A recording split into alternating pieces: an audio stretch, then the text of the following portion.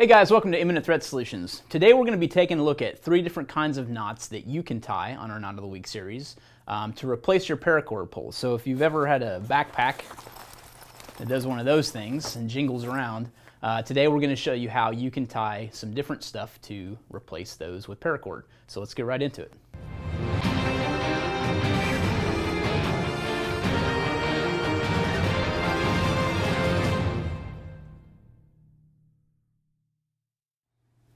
Okay guys, as I mentioned, there's 3 different ways of tying these paracord poles. One is shown here on our ETA trauma kit. This is the Fat Boy, and this is how they come when you get them from us. So this is just a standard overhand knot, as you can see on the end of these zipper pulls. Then you have basically the heat shrink tubing option where you have a longer pole, and then the middle has heat shrink tubing, which we are going to show here too. And I feel that GoRuck kind of made this popular, and that's kind of the real way that or the first way that I really saw it become kind of popular is through the way GoRuck does it on their packs. And then the third way is to tie a lanyard knot, which gives you kind of a heftier end to pull with. So any 3 of those options are great, and just keep in mind that any of these can be used with gutted paracord, so everything we're going to show today has the guts still in the paracord, which are the inner strands, but you can always remove those, which makes for a thinner pole, and you know it becomes less bulky, like especially on the lanyard knot when you get into to tying that with gutted paracord. But again, everything we're going to show here has got the guts in it. So I've got some heat shrink tubing. We're going to show that actually being done here. You're going to need a pair of dikes or diagonal cutters, which is what that stands for, to snip off any kind of zippers that may be dangling and things like that. The one thing to keep in mind is some zippers that have pulls on them that make noise like this also kind of have a, I know YKK makes them, which is the Primo brand of zipper that's out there, but there's actually a little limiter in there that actually kind of keeps this from moving around too much inside of that zipper channel, or the hole that's in the zipper where the paracord is going to go through, and you may have issues kind of threading that through. That's just something to keep in mind. Just kind of take a look at the zipper pull you're actually cutting off first and make sure there's room to put the paracord through. You can also use dummy cord if you have a smaller zipper too. You don't have to use, you know, full basically 550 cord like this is. So we've got 3 different lengths we're going to be working with today too. We've got the 10-inch length that we're going to be tying for just the standard overhand knot. We've got a 12-inch length that we're going to be using along with a 2-inch cut of heat shrink tubing, and then a 20-inch cut that we'll be using for the lanyard knot. I recommend those lengths just because, like, especially with the lanyard knot, you're going to need more length in there to get the knot correct, especially with the way we're going to show tying it. As you get better with the lanyard knot and things like that, you can start using a shorter piece of paracord. So anyhow, let's get into this. What I want to do first is just, I'm going to move this out of the way here. I'm going to go ahead and snip off this zipper with those diagonal cutters. So all you have to do is just make a cut in the zipper there. You just usually need one, and you can kind of twist it. Most zippers are cheap enough to where, flexible enough to where that's going to break by just bending it. So remove that. Now you're left with the gap in the zipper there, and we'll just do the overhand knot method first. I'm just going to slide this piece of paracord in here. Keep in mind when you fuse the ends of your paracord too, I've just gotten accustomed to using my fingers to, when I'm fusing, just kind of pressing that down. The heat doesn't really bug me anymore. I've been doing it for so long, but that will allow you to get a better press through on that zipper. And I'm just going to refuse this because I did not do this one well enough.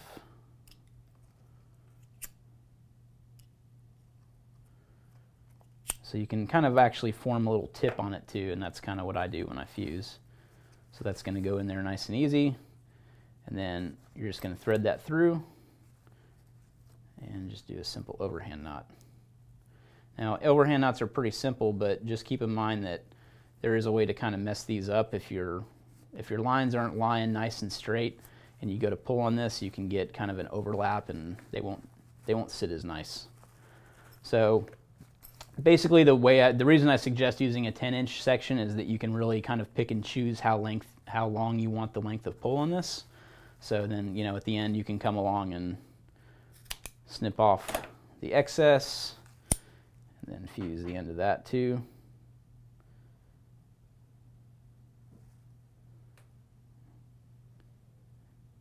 Again, you can use a lighter or your finger or what have you to just fuse that up. So now that's one method of pull. So let's also demonstrate next the heat shrink tubing. So we'll come to these other zippers here. And this is just a cheap JanSport pack I picked up for the sake of demonstration here.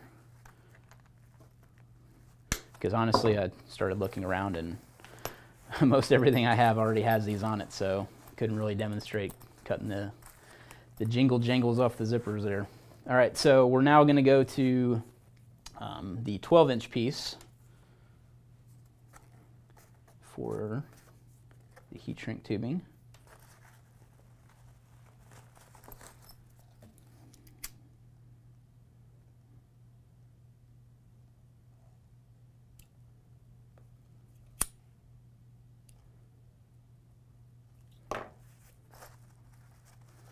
All right, so we got that threaded through now. All right, so now that we have the piece threaded through, take your piece of heat shrink tubing. You're just going to take these in here. Just kind of press through here. And this is a 1/4-inch heat shrink tubing, just FYI. Okay, once you get your heat shrink tubing pulled through, you want to basically just bring that to the end where that zipper pull meets at, because you want this as close as possible. You're still going to get movement in here, but as the heat shrink tubing basically firms up when the heat's applied, you want the knot and the heat shrink tubing to be as close to the zipper as possible. So again, we're just going to tie an overhand knot in the end of this.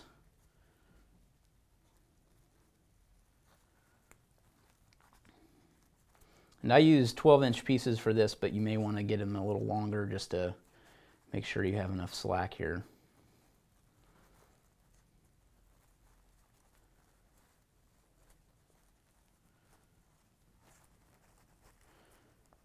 Just trying to get this as close as possible to the end of the heat shrink tubing.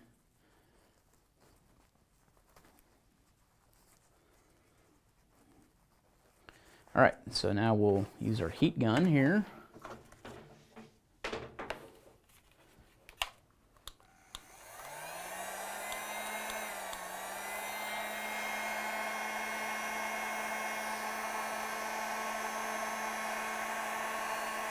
You want to apply heat to try to get both sides of the heat shrink tubing and just kind of everywhere there. No real secret to it.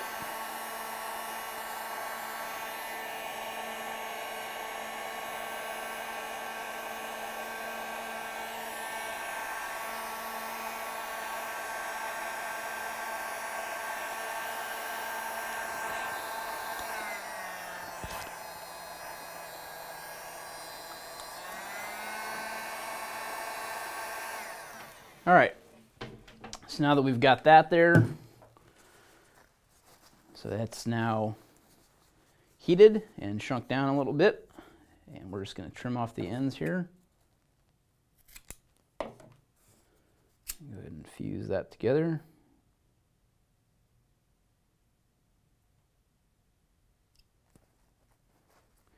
And that's our second method. So there's your heat shrink tubing zipper pull. And the third method is the lanyard knot, and that is a little more intense here because I have to demonstrate this knot. And there's actually a video previously on ITS that shows a demonstration of the lanyard knot being tied, but I've actually found a little bit better way to tie it since then. That was a couple of years ago we did that on video, so I want to show this method of tying the lanyard knot because I think it's going to be a little easier for you guys to tie if you're not already familiar with that. So what I like to do is take a kind of the reverse Q approach, which is how I start a bow line, and that's how I pronounce it. So deal with it. So that's a reverse Q is what I call that. It's basically where the tail or the working end comes across the top of the line, and then I actually flip it. So I know that sounds maybe a little confusing, but it works for me. So what I'm going to do is now take that loop and lay it across my hand, and the other end, or now which now becomes the working end, is actually going to cross underneath that cue. So as it crosses underneath the cue, like that, you're going to get that shape here. And now this working end is going to come around the standing part, which that first tail becomes the standing part. And it's going to actually go within or up and under that piece that was being shown inside of that loop. So using this fid here, I'll demonstrate. It's actually going to come like that. So that's what you're going to wind up with.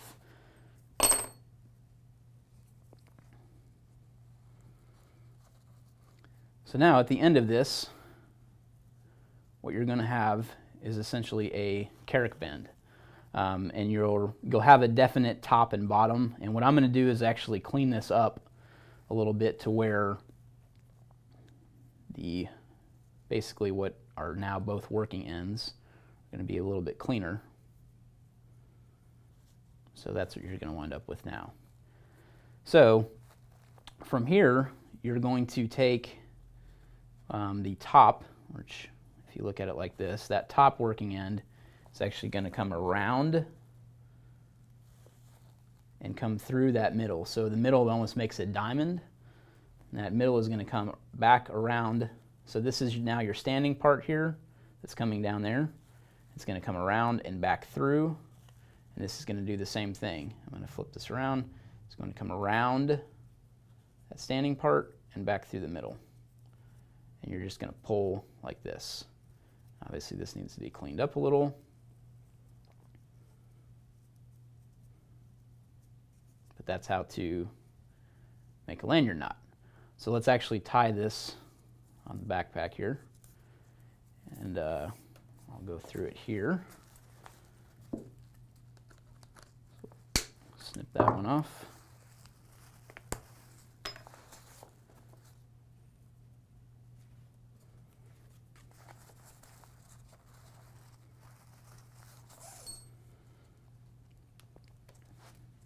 Okay, so it's a reverse cue.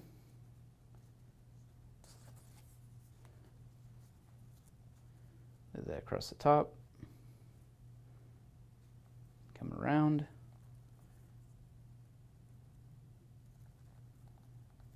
Underneath and down. Creating our carrick bend. And now what I'm going to do once I have the carrick on here is I'm actually going to tighten this up a little bit. So I'm going to just kind of retrace this almost, because I want to get that to a decent length. And you can experiment here with what kind of length you like on these at this point too, because this will give you a rough idea of how long that's going to be while it's on there. So now again, as I demonstrated before, you have two working ends. The first working end is going to come around. It's going to wrap around this standing part and come through the middle of that diamond from the bottom. Just like that. Same thing with this one. Going to come around that standing part, and that diamond is where this one's coming from now. They both come through the diamond, and you're going to just tighten that up.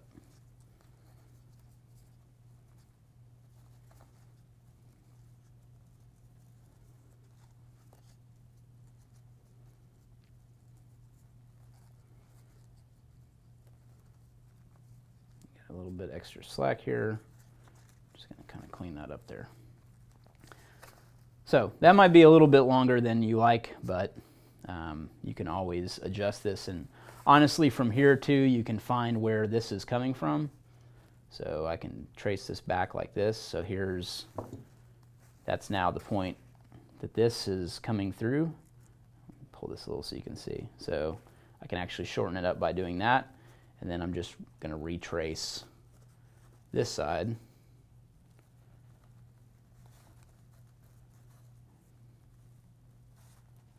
This.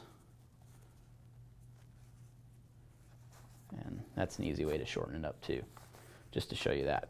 So then you really want to just kind of continue tracing that around, cleaning it up a little, tightening it up, so on and so forth.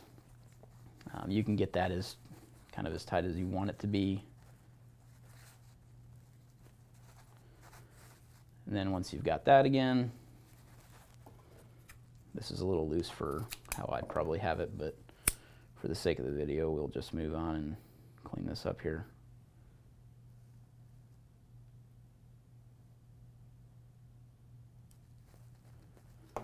All right, so now that is the lanyard knot zipper pull.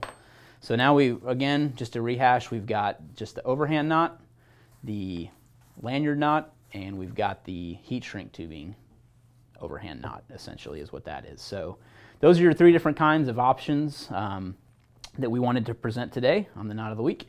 And hope you enjoyed it. Let us know if you have any questions in the comments. Again, this is also going to supplement an article on ITS where we'll have some detailed photos and a write-up to accompany this. So if there's something you might not have seen clearly, make sure you check out that article on itstactical.com. Thanks for watching.